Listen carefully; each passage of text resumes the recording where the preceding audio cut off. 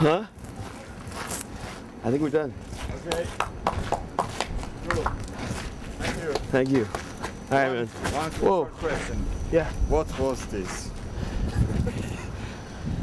I looked around like I didn't know what to shoot. Then I realized I was too small to see, and I was looking around. Then I saw my feet. So it was just the moment now. I just shot the moment now.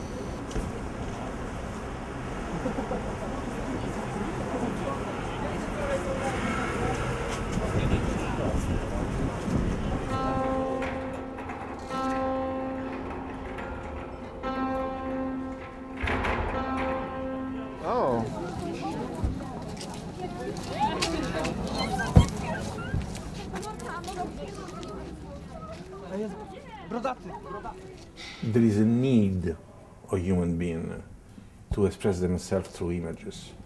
We started probably into making graffiti into a cave. We painted on wood, we painted on canvas. We used the daguerreotipo system to do photography, cinematography, television, digital capture. All of these elements, all of these chants that we had is mainly to tell particular story in using different form of arts altogether. It became a new art, which is called cinema. The problem is really that the majority of the audiences today, I don't really like to see art films. And I like to see movies which they can enjoy themselves. And it becomes an entertainment only, and you don't learn from them, you don't identify with characters and stories. And that's a bad thing, you know, for me. I try to make movies which other people would consider, you know, it had a value to see. If the film itself is not a good film, I'm not interested. Cinematography and is a part of the whole movie, not everything, but a part of it.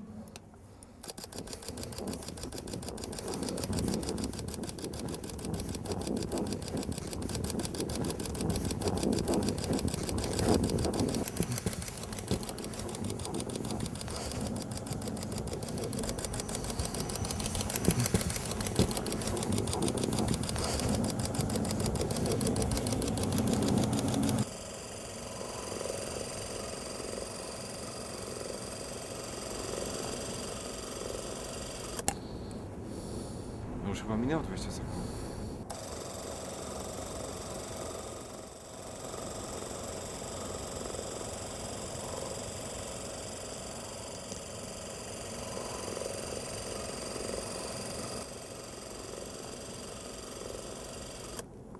Dobra. Stio. Wiecie co? Zrobiłem taką rzecz, że poklatkowo nakręciłem biegając tutaj. Swoje ślady, nogi, biegając tutaj na tym dachu. I to jest mało czytelne, myślę. Ekspresyjne. A to zrobiłem takie establisze tych miejsc.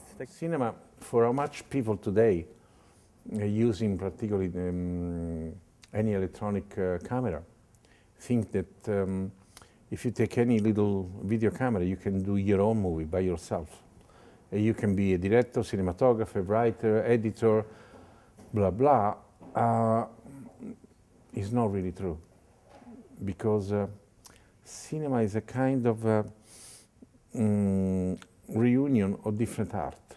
You know, writing for one thing, and photography, and sound, and painting, sculptures. So we all use one of the other art forms actually to make it film as an art form which can rely on any of the other arts. Dla mnie kino będzie zawsze sztuką użytkową. Sztuką użytkową, natomiast nie przeceniałbym wartości kina. Mimo wszystko wartość malarską na przykład. Zobaczmy, są obrazy, które mają kilkaset lat i zawsze będą wielkimi dziełami sztuki, a w kinie większość filmu się dewaluuje. Tu macie zablokowane tą korekcję tutaj, tak? To jest korekcja wzroku, wiesz, tu do ostrości. No jest. To ja bym sobie to chciał ustawić, wiesz. Poczekaj sekundę. No.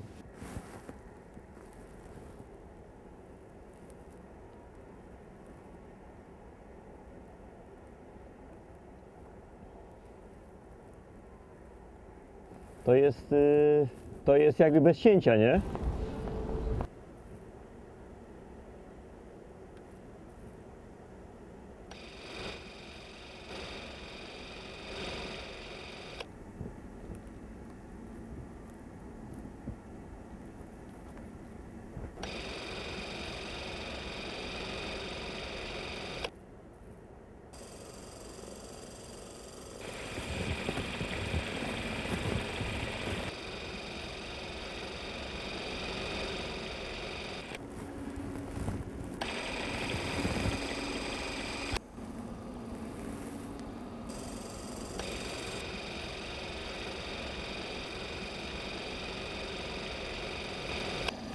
Możliwe, że na końcu wpadłem na ten pomysł, że zjadam kamerę i możliwe, że będzie tylko to jedno ujęcie.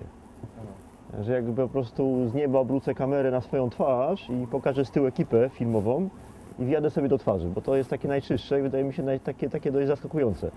I'm mixed about whether it's art or not, because it is and started primarily as entertainment, and I feel slightly self-conscious about saying about it being art because it sounds self-important to me. Other people can call it art happily, and this festival it says the art of cinema. Camerimage is a festival about the art of cinematography, but for me personally, I find it quite difficult to say film is art because I don't really. You know, in that regard, I would consider myself to be an artist. Now, I mean, the word gets slightly stuck in my throat about that. I'm not sure other people could say that, but I don't think I could.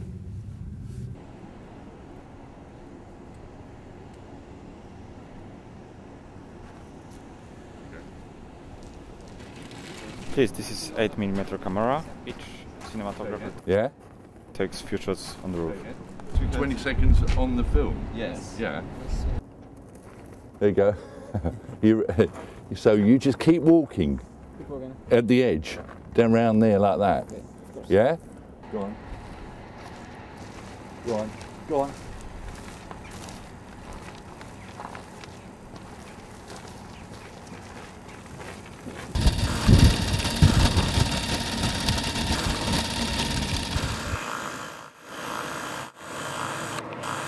Okay, 20 seconds. 26. All right. Very good. Thank you very much. Now we have one question. Why you take this shot? Well, I don't think I did it very well, but it was fun. There we go. I started too early because I wanted to see the water over there. But there we go. There's your camera. Okay, why did I take this shot? Why idea of... I just like the idea of somebody walking in, go from a person up to the landscape, up to the city. But there wasn't much city there when I looked over. There we go. Who's taking it?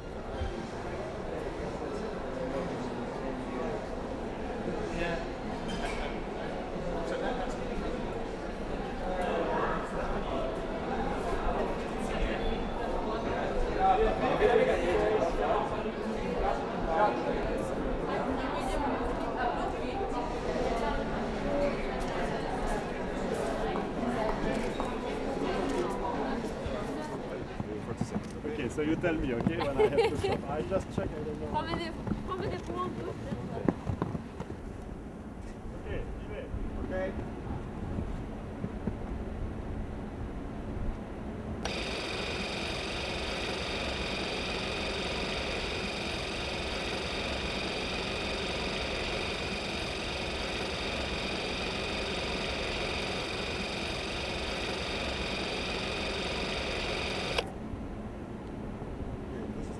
Thank you very much.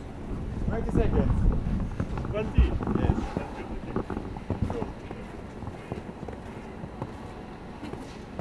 Okay. Thank you very much. Alors, pourquoi vous avez choisi ces places pour filmer? Cette place pour filmer. Qu'est-ce que vous avez, qu'est-ce que ça... Voilà. Ce qui m'a intéressé, hein, c'était juste la différence justement entre la neige très blanche et toute la ville qui est dans le gris avec le brouillard, etc. C'était pour marquer la différence entre le blanc assez pur et le gris, le noir et enfin, gris un peu noir et blanc finalement. Because cinema anyhow is a language of images. So the chance to have the kind of possibility to materialize an image. And the image sometimes is coming from nowhere, just through your imagination, through your dreams, through whatever your unconscious sometimes suggests. And emotion make the world of cinema magic. Yes. Magię czuję czasem, jak jest dobry film, jako widz. To mi się zdarza pewnie.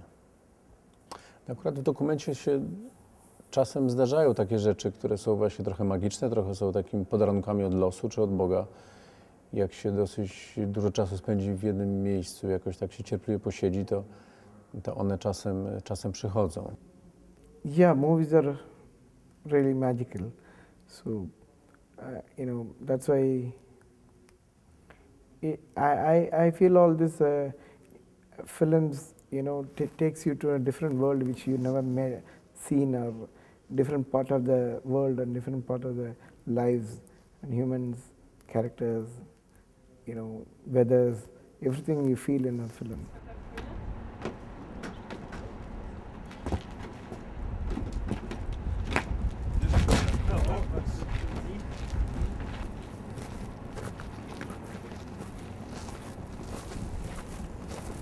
But I can take 2-3 shots, right?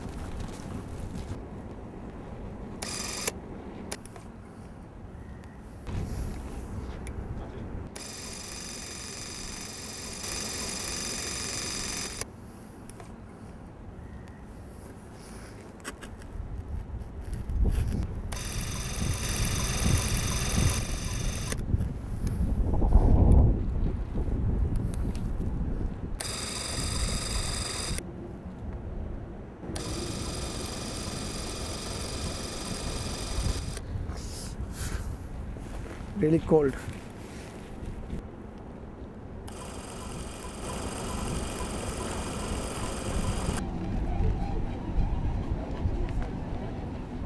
My fingers are gone.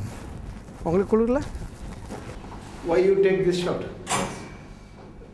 Because I really like the architecture of this place, so I was shooting those things.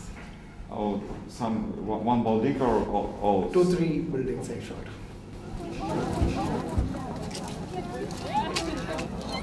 Vilmos! Vilmos!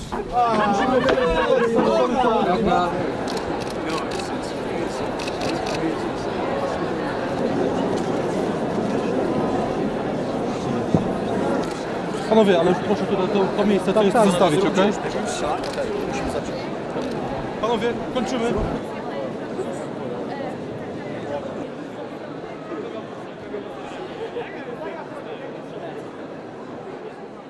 Nie, wiesz co, ja po prostu, umówmy się, ja mogę wam to zrobić, ale mogę wam to zrobić po konferencji prasowej. Tak? No bo będę miał mokre buty. Dobra, aha. Rozumiesz, no ja za chwilę wychodzę na scenę. Dobrze. Wyciągniemy pana po konferencji. Tak. Nie dam się zmoczyć, ale wiesz. Nie ma tej szufli? Tak oni muszą odśnieżyć dalej.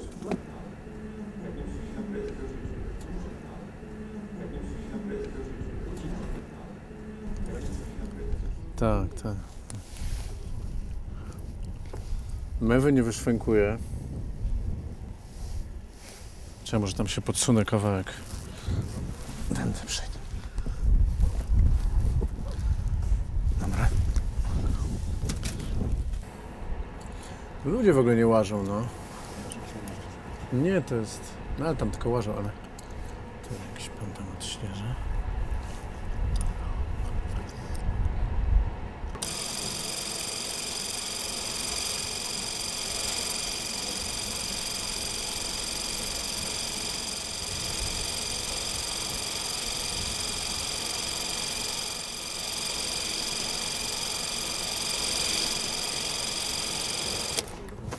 Co by to było? Słuchajcie, no tam... Bliżej ten mikrofonik, poproszę. O, jeszcze. No tak. No tam był jakiś pan, co odśnieżał i był jego pies, co biegał wokół niego. No to nakręciłem pana i psa, no. Bo raczej ludzie mnie interesują. Czasem zwierzęta, no. Ale bardzo proszę, no nie wiem, co z tego wyjdzie. Początek nie ostry, ale potem doostrzyłem. Na razie. Zrobicie to. Ja akurat głównie robię dokumentalne filmy, więc dla mnie to jest po prostu takie własne spojrzenie na świat. To jest film.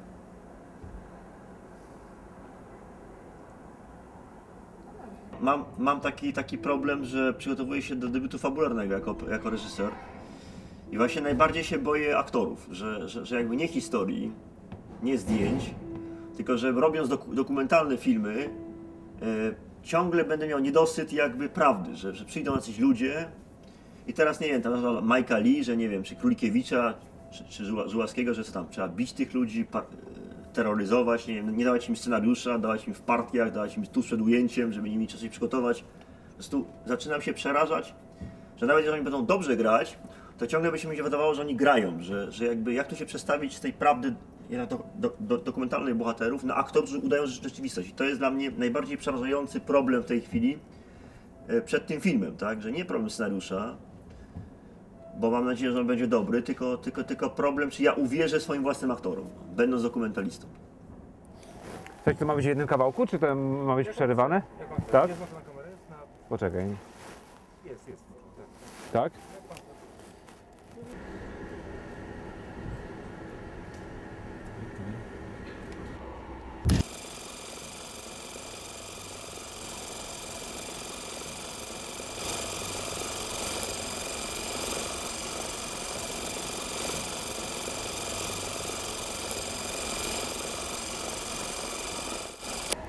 Git.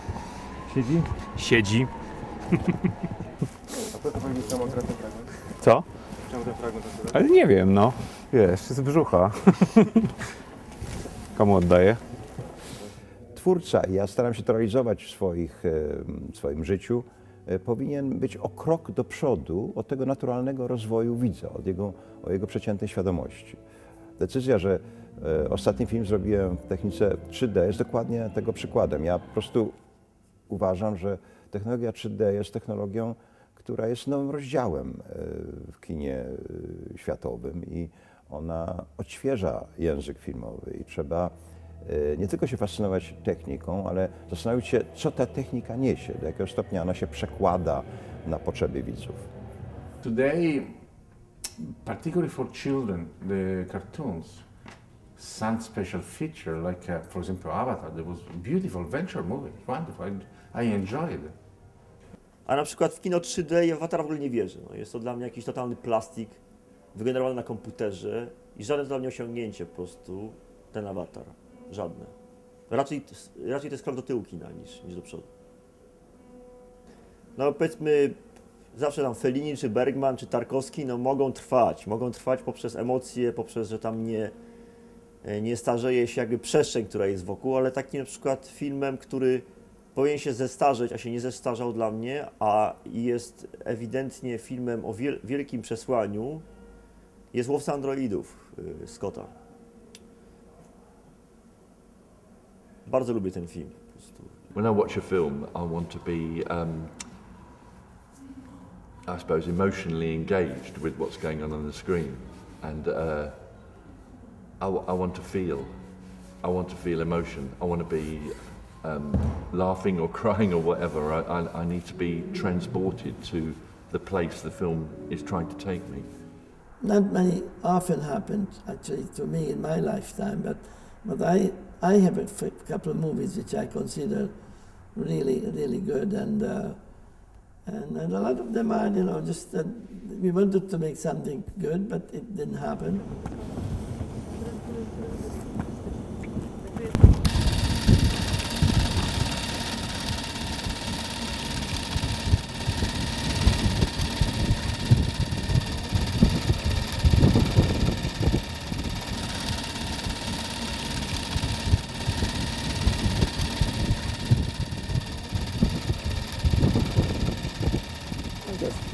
I mean, I just try to find something, you know, which was interesting at the beginning, but we don't know where we are.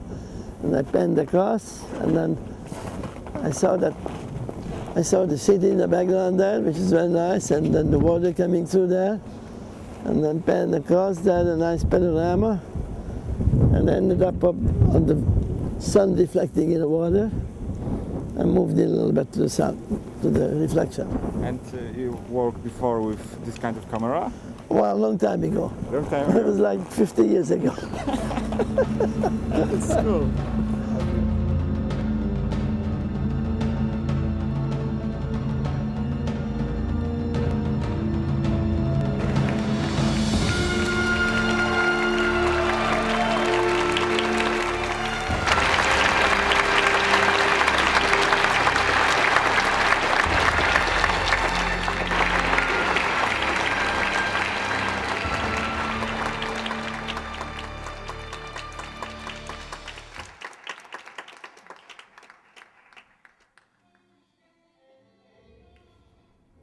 Robienie filmu tak naprawdę troszkę przypomina robienie dzieci. Bardzo byśmy chcieli mieć dziewczynkę, ale chłopiec się rodzi. I mądry filmowiec podąża za tym, co ten film naprawdę posiada. No tak, możemy zacząć od tego. Dokładnie tak, jak stoisz tym cieniem. Wy się ustawcie za nią wszyscy jako ekipa. Dobrze? Dobra. No dobra, to jest